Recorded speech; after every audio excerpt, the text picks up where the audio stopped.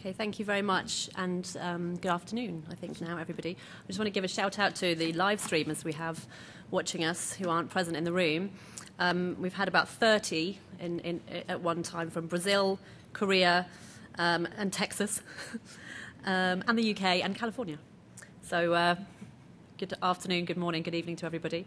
As Ed said, I'm a new recruit at Crossref. I think I have the longest job title, Director of Member and Community Outreach, which doesn't fit on our new PowerPoint templates, but I've discovered that I am Director of M&Co, which is kind of cute, so I'm happy with that.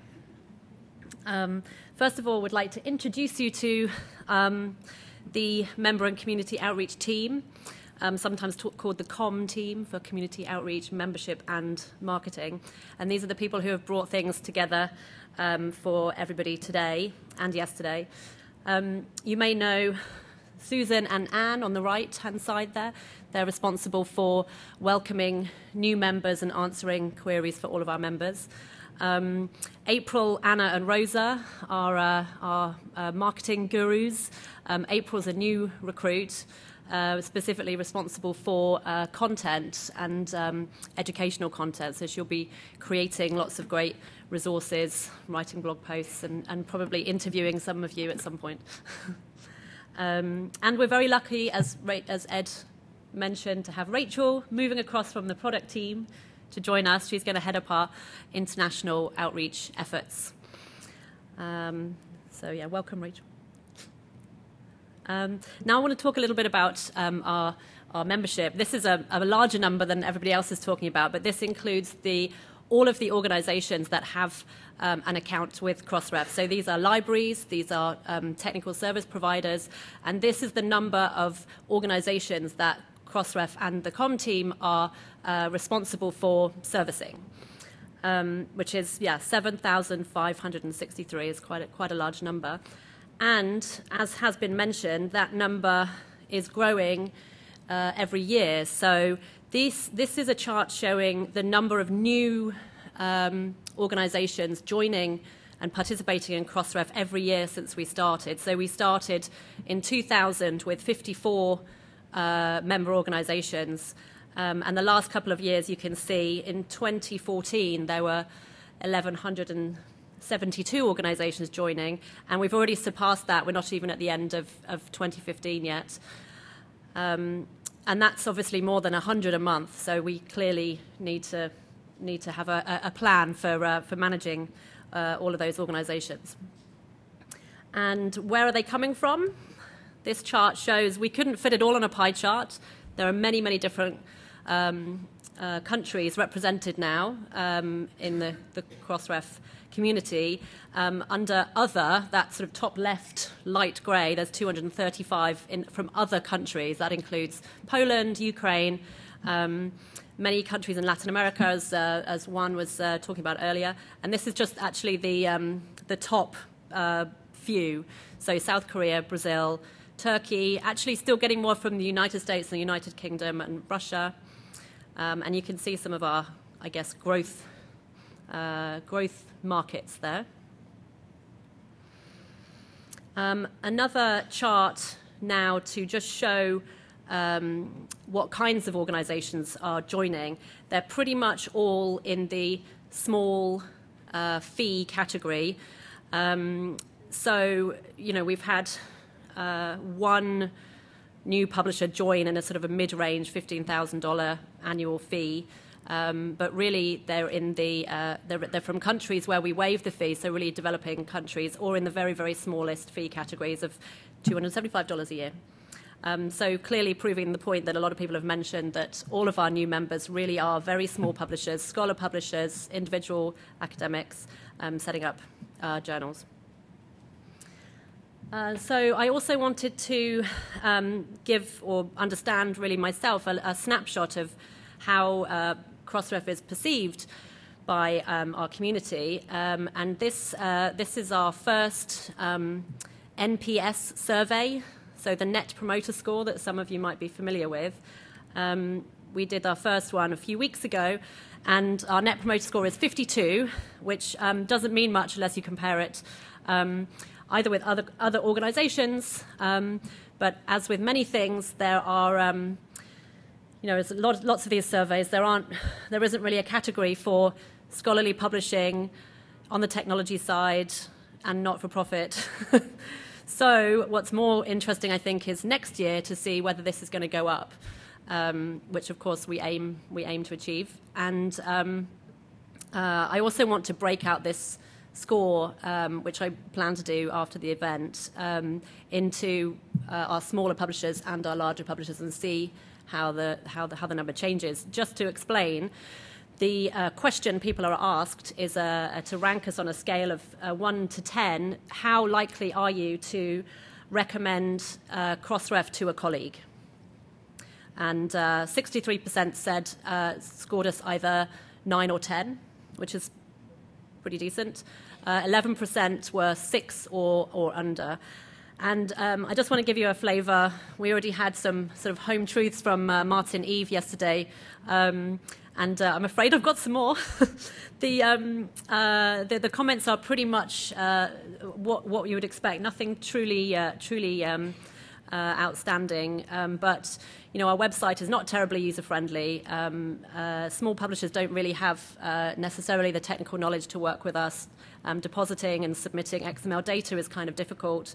So we have a lot of challenges to overcome all of these. So this is a snapshot of some of the detractor comments from our survey. Promoters, though, which is the vast number, of course, huge fans of Crossref. Makes our job quite a bit easier that so many people are big promoters of Crossref, actually. Comments particularly around working with our teams, the level of service and customer service that people are getting, they're very pleased with. They appreciate us trying to be straightforward and kind of do a good job, the shared infrastructure. A lot of comments about, we have to get DOIs, so of course we love Crossref. So that's sort of in there as well. So we clearly have a list of tasks to achieve for next year. And there's obviously more than 10, but I just wanted to highlight a few. We do need clearer messages, which some of the branding has started to address. We are talking about our services grouped under either metadata in or metadata out now. And we're also looking at sort of audience profiles and really figuring out what key benefits are to different types of organizations. So you'll see a lot more of these, hopefully clearer communications coming out over the next months and next year. We want to focus on a simpler and guided approach to all of our processes, whether that's new members signing up or any kind of process to interact with Crossref. Guided and contextual help in context as people are performing those actions. That's the key goal for us. And a happy user experience. A lot of people have talked about our disparate interfaces. Ed already mentioned that in Jennifer's team there'll be a new user experience researcher joining, which will be a great help, and he'll have a great first few months figuring out what the priorities will be, I think. And we will start with a new crossref.org website. We've started the preliminary stages for that process. We have an agency on board who are particularly good with information architecture, and they have already started that process. They've been interviewing some members, actually really focusing on smaller publishers and newer members, and our wider community. And we should be at least getting a new sort of sitemap and drawings in very early on in the new year. So we should be rolling out in Q1 a new crossref.org, which will make things a lot easier for everybody, and we'll be very proud to show it off, I think. We're going to introduce a real onboarding program to welcome new members and also to check in with members. We have a few that join and then maybe don't deposit, and we need to go back to them and figure out if they're having problems, why they're having problems. So we'll have a drive to really help them on board, and also when they do have the kind of foundational level of service right with the DOI assignment and depositing, then introduce some of our other services and make sure that they're aware of how they can take advantage of Crossmark and other initiatives. Really, this is kind of, I've mentioned this, we need to show some love to our small publishers. I've made that clear, and that's been mentioned a few times. And we want to try and start making some non-English materials to help our members from Brazil and South Korea and the countries I already mentioned. And we're going to start an educational program that's really going to be spearheaded by Patricia Feeney, who many of you will know heads our support group. And a lot of our resources then that created out of that will be focused around actually kind of educating about editorial practice, but really some of the basics, what we call kind of evergreen content, like what's the point of a DOI, and making sure that we can bust some of those myths, to use Jeffrey Builder's delightful phrase. So we will then have all of our activities, really like our webinars and our events, around these kind of key themes rather than around specific products or types of metadata that we accept. We want to work more strategically with our sponsoring affiliates. These are organizations that number about 25 at the moment all around the world, and they represent a lot of smaller publishers, several hundred in total. And these are the organizations who can help sort of cascade these educational programs in their regions or for their sort of member types.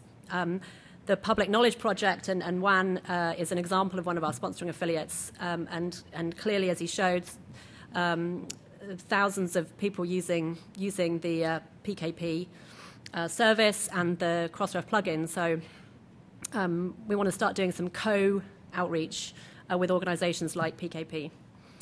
And as mentioned, Rachel will be talking with a broader community, both internationally, but we also have an effort to talk to more than just our current members, so arms of government, funders, higher education institutions, and the research community as well, and the developer community, actually. We will be looking to start an ambassador program, and Rachel will be kicking that off in the new year. So that's my sort of update on our membership and our plans for next year. I want to now just say something a little bit about our new branding. It is not just a pretty face, although it is very beautiful, I think. There have been, lots of compliments, but it isn't just a makeover we've done here. It's really the beginning of a comprehensive new approach for Crossref, a new communications approach and an outreach approach to clear up some of the confusion and really make explicit what we do, for whom and why, in fact. So, by the way, those are angle brackets, metadata in, metadata out. So anyone familiar with metadata will be familiar with those angle brackets. And that's what makes the zigzag there, FYI, in case you were wondering. So, without launching straight into the fun stuff, I just wanted to talk a little bit about why we wanted to rebrand. I mean, I think some of the challenges have, I've already kind of covered those, but Ed also mentioned there has been a lot of confusion about the parentage of our products and our brands. So we would get people asking us, what is anyone from FundRef, do they have a stand as well? Clearly, that's a Crossref initiative, Crossref owned, so we need to really clear that up, and visual identity can do that, but also language can help do that. And our naming strategy, we've had, it's really been our own fault. We've been so excited about some of the new initiatives coming out of Crossref that we got stuck into a kind of like system of calling things cross something or something ref. And one of the things we're changing is actually making the R lowercase in the middle of the name Crossref, which you may have seen sometimes, and I think we'll be the first people who have to try and break that habit. We'll see how we do. But that's really just to show we don't want the cross and the ref to needlessly divide again. There has been a little disconnect about what we do and what people think we do, as explained, like what a DOI is for, and you just come to Crossref because you need a DOI or to buy a DOI. No. I think it goes without saying the visual identity was a little bit out of date, to say the least. So we actually talked to a lot of people not just our members, but researchers, funders, some, fairly opinionated people whose name I'm not going to mention, but you will all know. And they helped us to kind of realize some things perhaps we already knew, but also to really focus on what our key messages should be.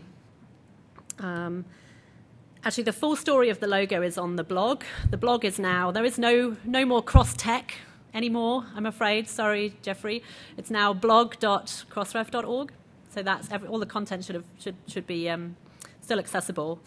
And that blog post from last week, the logo has landed. That gives a lot more background about why we've rebranded. Some of that audience research is quite interesting. A lot of people talked about how Crossref has been invisible in the past, but that there's a need for us to be more prominent and talk more about what we're trying to do. That our neutrality is useful for interacting with other parties. Obviously, we're a publisher, trade association by governance, but clearly our community is much wider, and people are really asking for us to continue to interact with those other parties. And we're missing opportunities to do more with those groups. A lot of technical admiration and for our innovation, like there's things that can only really happen through Crossref. I can say that because I'm new and I'm not touting my own work. And here are some of the descriptions people used when we did this brand and audience research.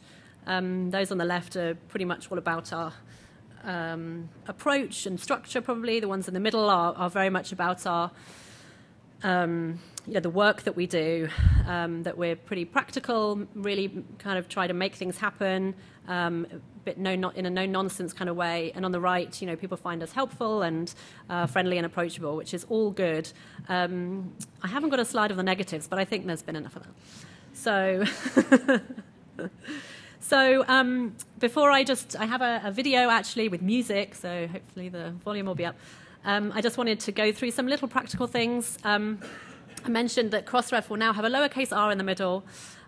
We need to get that right ourselves first, I noticed from some of the morning slides. And CrossTech is now blog.crossref.org. That's a good thing to know.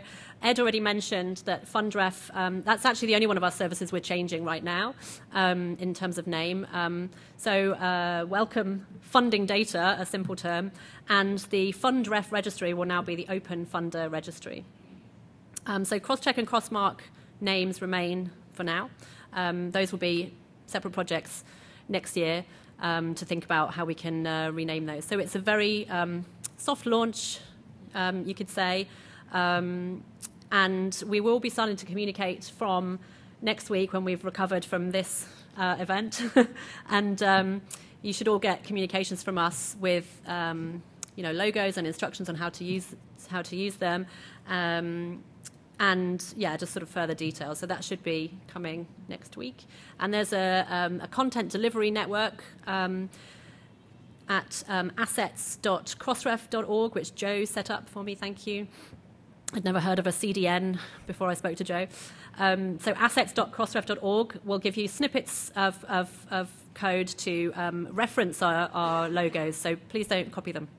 And we can be sure that everyone's using the right ones. So I want to just launch the new logo and the new.